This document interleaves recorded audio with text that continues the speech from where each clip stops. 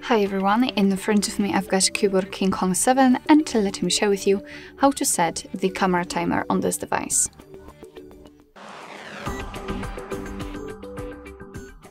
So let's start with opening the camera app. Let's simply tap on it.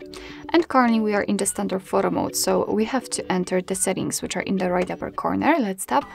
And here, as you can see, we've got the self timer. Let's tap on it. As you can see, we've got 3 different options which we can apply. So the off, 2 and 10 seconds delay. All you have to do in order to apply the option is to tap on it. So as you can see, it is immediately notified right here. We can go back to the camera, and fortunately in this device we've got also the information on the camera, so you can always check whether you've got the timer set or not. You will not be surprised.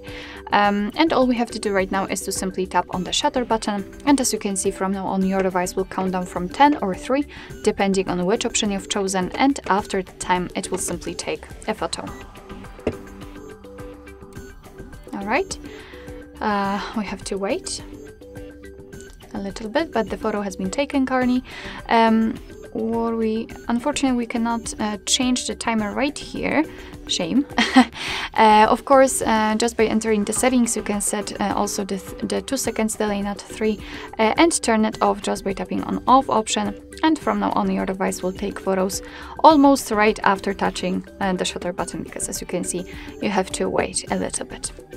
Alright, so that will be all. Thank you so much for watching. I hope that this video was helpful, and if it was, please hit the subscribe button and leave the thumbs up.